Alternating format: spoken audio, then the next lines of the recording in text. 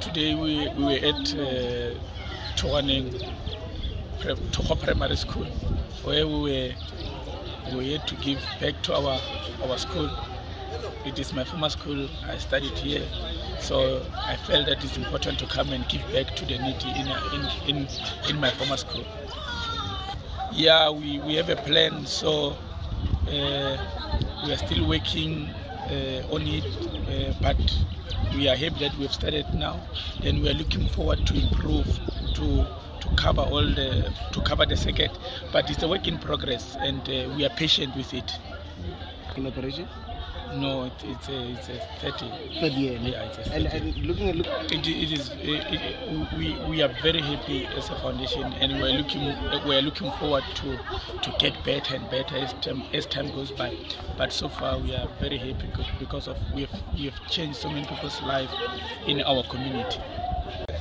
Firstly, for me, from the injury, it was not easy, but I had the support from the technical staff, the players, and the medical team. So it was not an easy season for me, but I came back strong. When the opportunity came, I worked very hard to a point that when I get the opportunity, I must make sure that I use it because we have a lot of players. So and of which that I came at the right time. No, I slept because of when I came to Sundowns, I knew that Sundowns is a team that win medals. So I said to myself, that I need to join the big guns.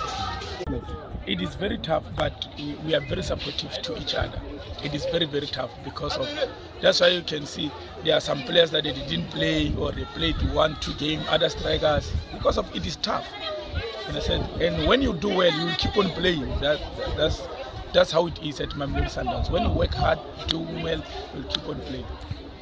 To be honest, that accident, it didn't have a bad impact because of I came out without injury when the accident happened. But yeah, I try to forget about it as quickly as possible so that I have to recover. And I'm happy I've recovered well, and I came back strong, and I'm back now. I'm playing again, so I'm happy.